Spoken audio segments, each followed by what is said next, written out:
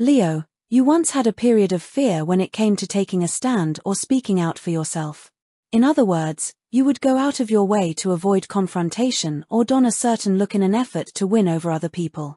Fortunately, this point in your life is not one of those. Speaking your truth and using your throat chakra are exercises, even if it means disappointing some people. At the cosmic meeting, someone said, "Trust that you will find resolution eventually." Lucky number is 11. White is a lucky color.